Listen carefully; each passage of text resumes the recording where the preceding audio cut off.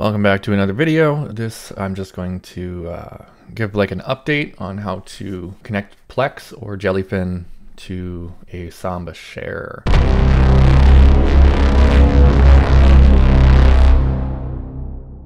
This is going to be an update on the last video that I made about TrueNAS with connecting like Plex or Jellyfin to an SMB share. So let's go to the old internets here and connect to our TrueNAS server. And now in here, we're kind of picking up like where we left off, right? Except this, we're on the latest version now instead of 22. And that was the one that had the host path verification that we could uncheck. And they removed that in the newer ones, but the apps now have an SMB share. So if we go to our datasets, in the media dataset, this is where we left off on the last one, and we change the permissions in here. So what we want to do is just revert this back to normal. So this share right here, I left this one alone, so we're essentially just going to replicate the permissions for that one. So we can go in here, we'll change this owner to root, change this to root, beautiful, apply owner, apply group, and we're just going to change the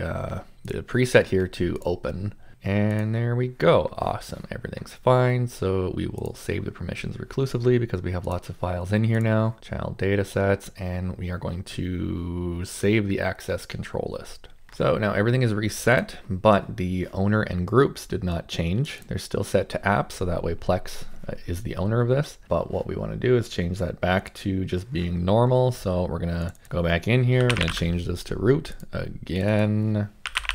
Perfect. Apply owner, apply group, and save access control list. Now everything is back to normal as it should be, but if we go to this data set right here, we can see that we have a mask and we have a user for myself. So we're going to add those ones to this, so that way everything is exactly the same. So we'll just click add, that'll just be a mask, and we'll give it read, write, and execute, and add another one. And this is going to be a user, and it's going to be me, which is right here. Read, write, and execute. Perfect. So we can add the permissions reclusively, so that's going to be for every file and folder as well as here. And there we go. We're just going to save the access control list, and that's it. That's done. This is completely reset as if you've just made just like a new share and you've added yourself as a user. That's it. That's all we've done. Now you can see that this is still being used by Plex. So we're going to go to apps, and we're going to go to Plex, and we're going to edit under the application info, and we're just going to scroll down. This is the additional storage that we added before.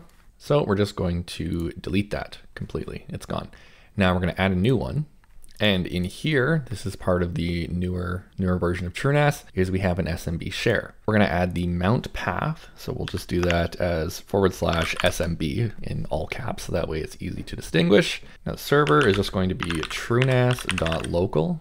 Because we're running this locally, obviously, and then Plex will just go through its own port. And the share, which here, the Plex share that I have, it's going to be Mount Galaxy Media. That's the data set, and we have that mounted as Plex. So we're going to type in Plex, and it is case sensitive. Now for the username and password, this is just going to be the credentials of the username and password that we access the SMB with. This is obviously your username and your password. Now we just got to type in password, and that's it. Awesome. So we can update that, and that's completely done. Now it's going to restart Plex. And once that comes back online, we're going to go to the web portal.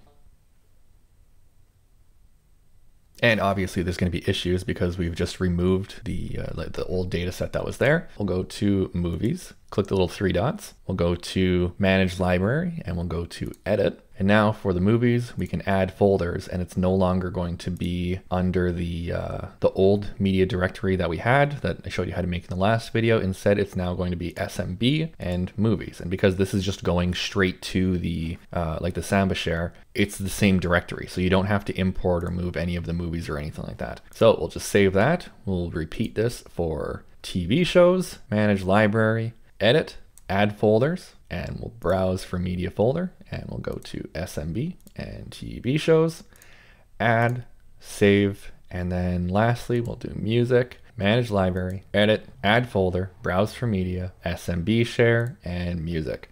Perfect.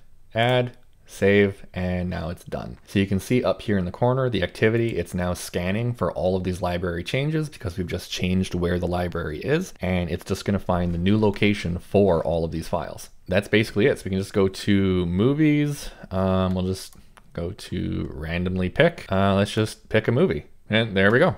And it's playing. We can skip ahead.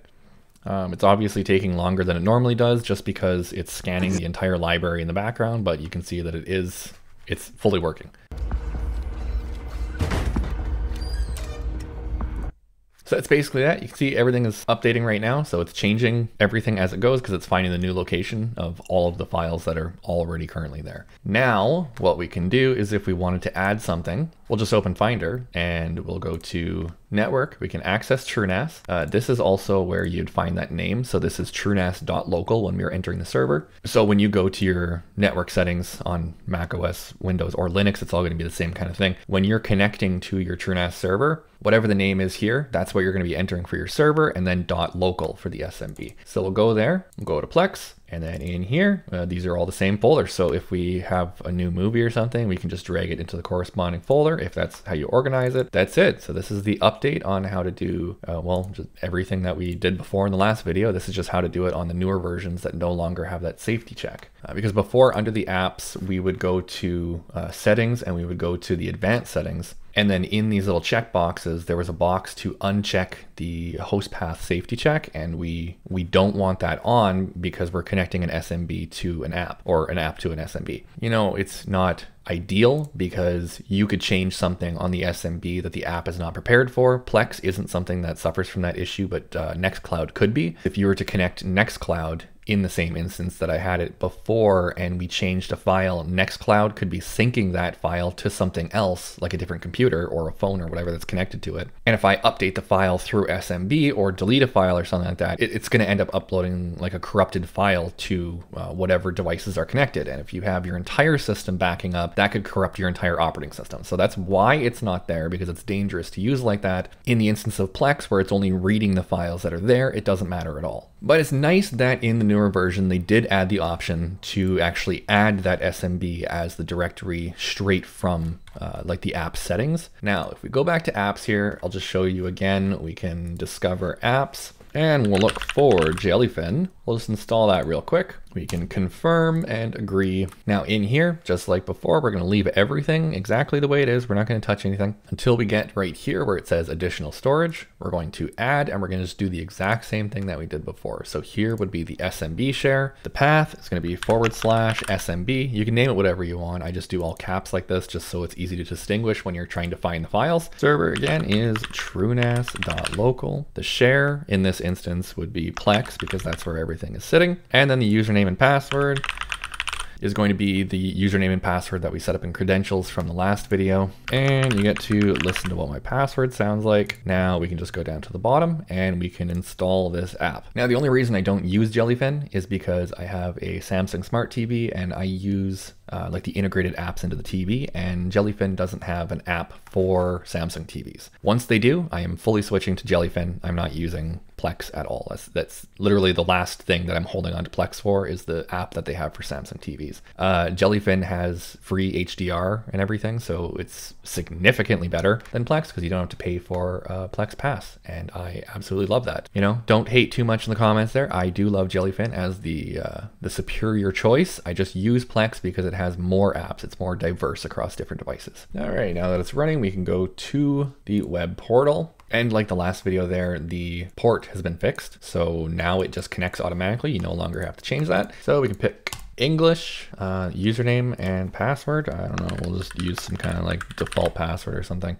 Password confirmation. Yeah, sure. Let's do a confirmation password. We'll hit next. We'll add to the media library. Media type is going to be movies. We're going to click on this little plus right here. And now right here we have the SMB. That's the one that we just made, and movies. Now we can click OK and OK again, and we'll add another one. This here would be music. So click on the little plus. We'll go to SMB and we'll click music and OK. And okay, beautiful. Do the last one here, which is going to be the TV shows. On Jellyfin, it's just shows. I love that a lot more. It's a lot more clean having everything with only one name. There we go. We pick the TV shows. We're all good. Everything's fine. Now we can click next. and we'll just leave all this the way it is. We can click next again and finish. Now we can enter with that username and password. Oh my God, what was the username? My Jellyfin user, maybe? And then whatever that password was, right? That was right? Seems to be working. Hey, it worked. Okay, that's what it was. All right, so it's syncing the libraries and everything, so that's cool. Now over here, we have our movies, music, and TV shows. So we'll just pick movies here, see what's loaded. And obviously the best movie ever made has loaded first. Beautiful. And again, this is gonna take a really long time because it's scanning everything in the background, but you can see it works totally fine. And it's loading it straight off of the SMB, so it no longer has direct access to that share. You can't do that. But that's it. Like, it works perfect. Everything is good. And now the whole thing is set up so through future updates and everything, it stays working. I mean, it already stayed working because obviously mine was working before, and I'm currently on version 24. But when you're setting this up on version 22, you have that host path safety check that you can bypass. And that's how I was able to set it up. But now on version 23 or newer, you have to do it through this SMB by adding it to the actual app itself. So there's an update for Plex. So I guess I can update that, let that go in the background, and hopefully you found something useful here. You know, you could subscribe to the channel if you want, or like the video. That's cool. Or you know, just don't do any of it. I'm not telling you what to do.